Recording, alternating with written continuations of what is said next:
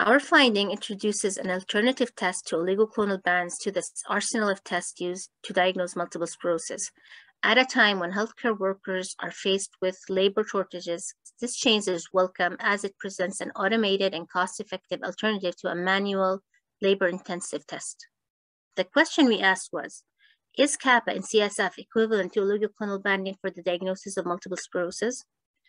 We found out that at a concentration of 0.1 milligrams per deciliter for Kappa had similar sensitivity and specificity as oligoclonal banding for the diagnosis of MS, without the need for a paired serum and being a much easier test to run in the laboratory.